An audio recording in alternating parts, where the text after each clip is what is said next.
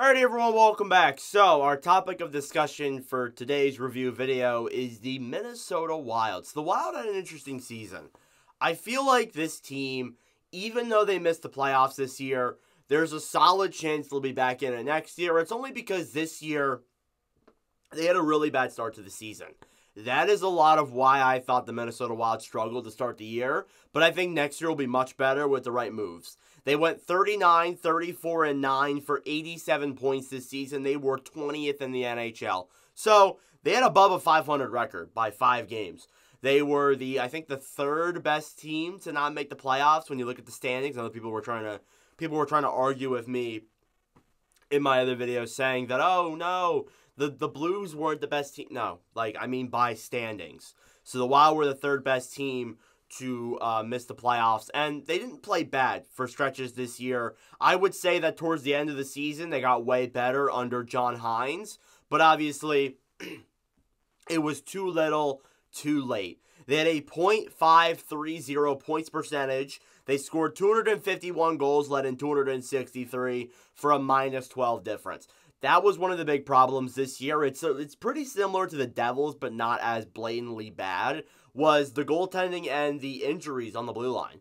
Jared Spurgeon missed a lot of the season with injury, which is why this team was probably worse than they were last season, and the goaltending too did not look good this year. When we get into the goaltending numbers, they were better than the Devils, but it still wasn't enough to get themselves into the playoffs. Most definitely, it was not enough. So, that speaks volume there. I do think, though, and I will say this, I think this team is good enough to get back in it next year. It just stinks that they just kind of wasted another year here. However, they do have one more year of paying Parise and Sutter, so I guess that's a benefit. So, they have a 20-16-5 record at home. They are 19-18-4 on the road. They have a 3.02 goals for per game, which is 21st, and a 3.17 goals against per game, which is 20th. So, again, the goals against and the goaltending numbers got better as the season went on, but when you look at that for the most part, their numbers were mostly average. When you look at goals for and goals against per game, they were very average, and I think that if this team wants to get back into the playoffs, they need to be at least above average, and I don't think I'm surprising anyone by saying that.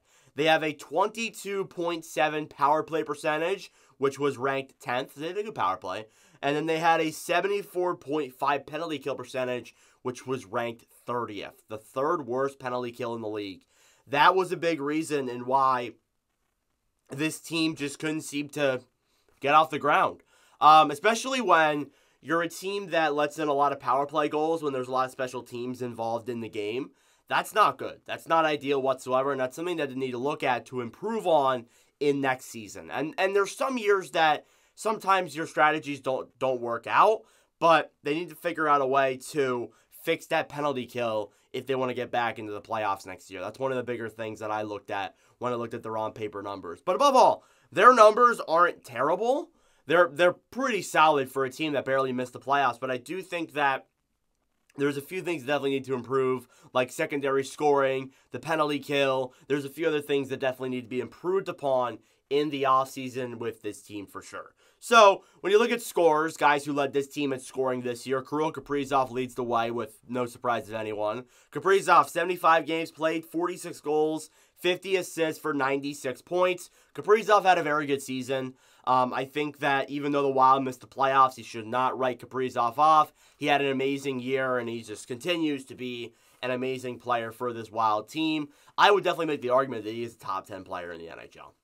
I would make the argument because he has carried these Minnesota Wild teams into the playoffs or just barely close to the playoffs. So Kaprizov gets a lot of credit. Matt Boldy is second in scoring there with 75 games played, 29 goals, 40 assists for 69 points. Boldy had a very good season this year.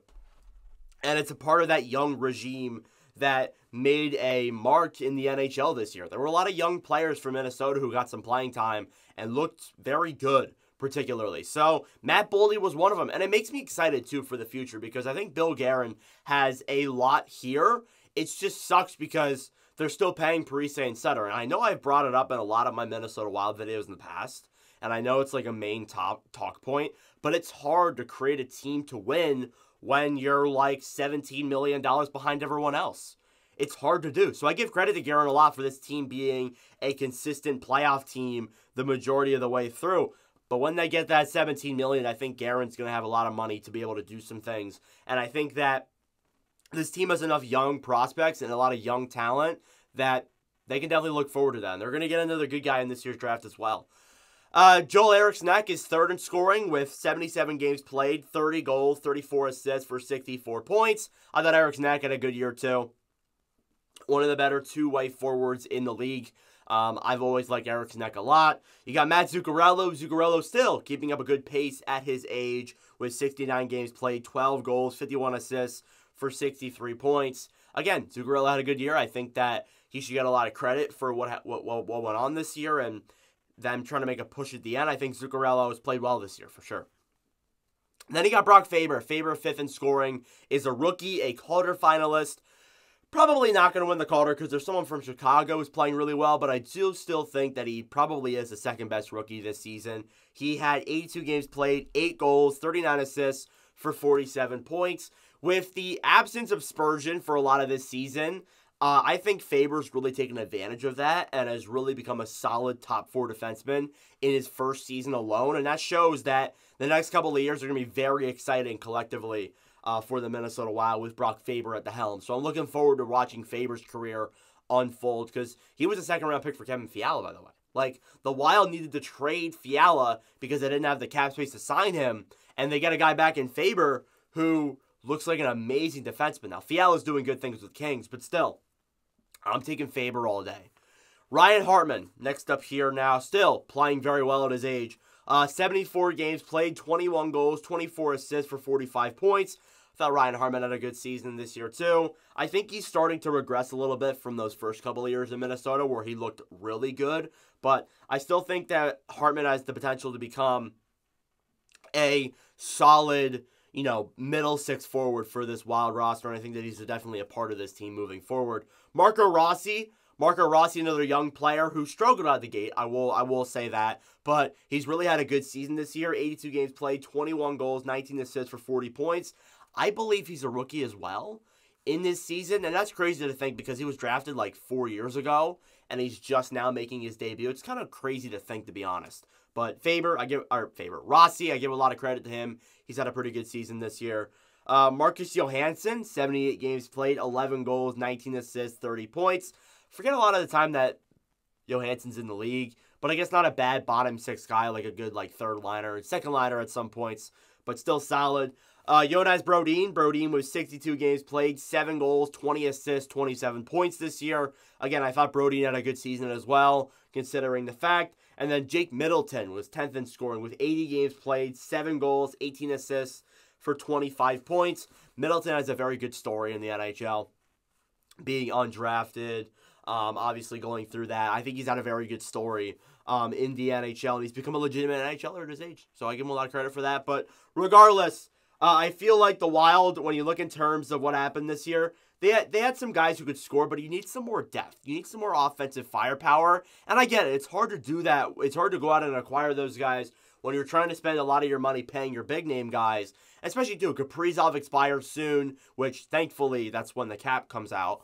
But Kaprizov and this team definitely need a little bit more help on the depth end of things, but I definitely think that Guerin can definitely solve that problem for sure, with the cap rising up as well. That's definitely a benefit too. So look at the goaltending. The goaltending, as I mentioned earlier in this video, has been a struggle this year.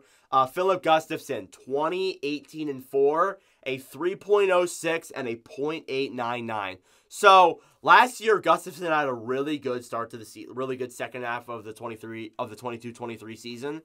And there were a lot of Wild fans that were very optimistic. I remember I made my top 20 goalies list, and people were mad that I have Gustafsson so low. My theory to that was that I thought Gustafsson had too small of a sample size to really put him higher. And this year kind of proved to me why I was a little bit hesitant to put him so high in my top 20 goalies. This year was rough for him initially, but I do think that he played better as the year went on, for sure. And I think the same thing goes for Marc-Andre Fleury, who went 17, 15, and 5 for a 2.9 in and a .895. I think the same thing can be said for both those goalies. They played better as the year went on.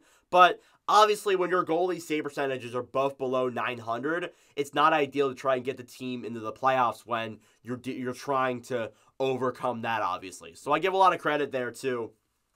The Wild, for still, even though their goalie statistics weren't great, they still kind of got really close to the playoffs when you look in terms of stats. I think they were only like 4 points out or something. I'm from the East. I'm not sure about the West. So Jesper Wallstedt as well played some games this year. 2-1, a 3.01, a .897. So I say this for a lot of goalies. I think sometimes a goalie will play like 2 or 3 games in the NHL at first, not play great, but still have those games of experience.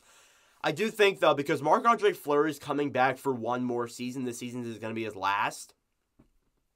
I do think that after Fleury leaves, it's Wallstedt's net. I think Wallstedt will get the full backup role, unless if they decide to move on from Gustafsson. But I think that they keep that same tandem this year, give Gustafsson another year to develop, give him a few games up in the NHL, like here and there. Who knows? Maybe someone gets injured, and suddenly it's Wallstedt's net already. But I think that it's smart to give Wallstedt one more year to get himself ready for the NHL, and then he can come in 24, 20, or 25, 26 and be that starting goalie. So we'll see. We'll see what happens there. But that's what I would envision would happen. But we'll see, obviously. So ins and outs this year, guys who came in and left midway through the season. Guys who came in: Will Butcher, Turner Elson, Ovinchikov, a third and a sixth. Guys who left were Connor Dewar, Pat Maroon, Nick Patan, and Brandon Duhaime. So they got rid of some guys they could at the trade deadline. Got some later draft picks. Nothing too extreme. But I think that still, it's good to, obviously get some assets that are in return and try and move off some guys you can. But regardless, that's what they did in the 23-24 season. That was their stats, numbers, all that good stuff. Let's get into the future. What's coming? The draft is coming very fast. It's in a couple of days. Or not a couple of days. It's a few weeks away still, but the Wild have a lot of picks. They have a 13th overall selection. They have a second, no third, a fourth, 2 fifths, 1 sixth, and no seventh. So they have a good amount of draft picks there to really get something going. They will get a solid player at 13th overall. I have Cole Yzerman going there. I don't know. We'll see if Yzerman's the guy they want or the guy they exactly need. We'll find out, but I think that Minnesota will definitely have a solid player there at 13th overall. I don't know if it's going to be one of the greater players of this draft, but I think they still will have a solid player to choose from there in this draft class overall. So they have that advantage. The UFAs and the RFAs are both very short lists. You got Lucchini, Goligoski, and Mermis. I think, honestly, you let go of all 3 of them. Maybe keep Lucchini around, but I think Goligoski probably walks. I think Mermis probably walks. I think that, you want to create more cap room, obviously. And then RFAs, Mason Shaw and Declan Chisholm. So I've talked about Chisholm before in my prospect previews, prospect pool overview, like last summer when he was with Winnipeg. I said that he couldn't find a spot with the Jets. Maybe that changes for the Wild. He played some games up this year for them, but I definitely think there's more to it. So I think they keep him around with a contract. Mason Shaw, I'm sure they'll keep around too, but what this team needs, I'd say, is depth for sure. I think they need some more secondary scoring. Maybe just a healthy blue line, honestly. I think if you keep that blue line healthy, they're a playoff team. Not a cup team, but they're definitely a playoff team. And I think that there's a lot of positivity when you look in terms of that. This team isn't far off, but I think that, again, when the Parise and Sutter contracts stop having to pay them, I think this team will have a lot more options and a lot more ability in what they can do. So, anyways, that's your 2024 review for the Minnesota Wild. Let me know your thoughts in the comment section down below. Thank you all very much for watching. If you enjoyed, make sure to like, subscribe down below. I really appreciate it. Next up is the Pittsburgh Penguins, one of the teams that does not have a first-round pick this year. But regardless, thank you all for watching, and I will see you guys in the next video. Adios.